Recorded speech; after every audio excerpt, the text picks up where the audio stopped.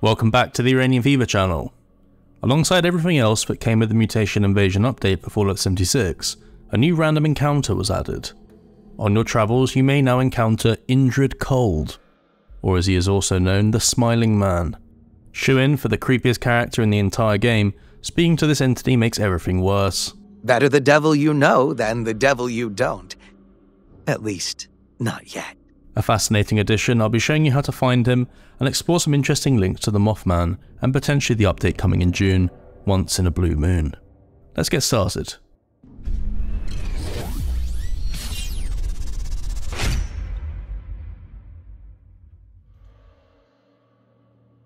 Massive shout out to Lux from the Data Mining Discord for confirming he had been added with this update, but to find the Smiling Man you're going to need to search random scene encounter locations.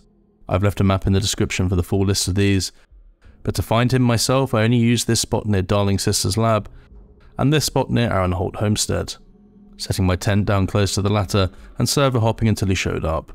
Unmistakable in his black Jack Gordon outfit, he actually won't speak to you until you initiate conversation, creepily staring at you as you circle around him.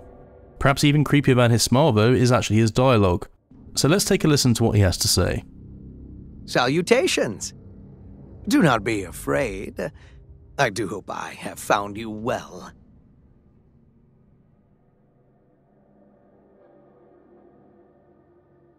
Indrid, a pleasure to make your acquaintance. What are you called?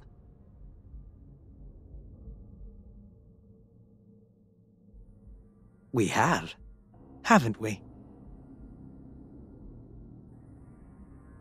Not from you, for you. I want only happiness for you. I have been away a long time. It appears that much has changed during my absence. I have such sights to see. Perhaps you can recommend a local peculiarity.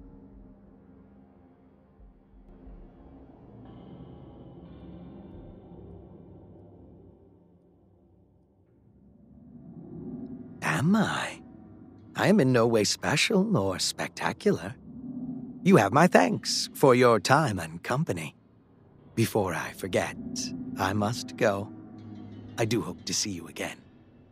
So there's a lot to unpack from that, but when he says he needs to go, he actually won't go anywhere. He introduces himself as Indrid Cold, and the Smiling Man is in fact a reference to a real cryptid sighting of the same name native to West Virginia. It's hard to believe he means well with that grin, but interesting that he mentions he's been away a while. The change is presumably being the nuclear Armageddon. Although the conversation is fascinating, it's actually his other dialogue that's more interesting in my opinion.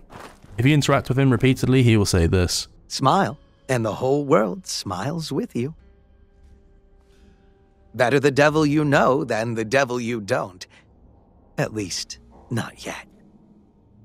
I've heard the moon can be blue, and I trust that to be true. Ever dance with the devil under a blue moon? So, the devil and a blue moon both crop up multiple times, and the update slated for June is called Once in a Blue Moon. It's hard not to see some foreshadowing here. The only way to actually say goodbye to Indrid is attempting to attack him. I really must be on my way, as must you. After which he'll disappear in a flash of black smoke that's extremely similar to the Mothman travelling during combat. And the links between these two don't actually stop here. Talking to the new Mothman cultist ally brother Stevie, he has this to say. Not yet, but I did see something strange. A very friendly man. While his personality was cold, he could not shake his smile. I feel as though we were looking for similar things. Stephen has seen the Smiling Man whilst looking for the Mothman, and most interestingly mentions that it seemed like they were both looking for similar things, combined with the smoke, and it seems pretty clear cut. However, it doesn't even stop there though, as the second supposed sighting of the Smiling Man in real life was in fact at the same time and place as the Mothman sighting. Whatever the case, it seems that we'll be learning more about these entities in the not too distant future. Do you think the Smiling Man really wants us to be happy? And is this a foreshadowing of the June update? Let me know what you think down in the comments. If you enjoyed this particular video, please consider subscribing to help the channel grow. We post a variety of different Fallout 76 content, so turning on the bell icon is definitely the best way to stay up to date. With that said though, I'm off. Thank you for watching and we'll see you in the next one.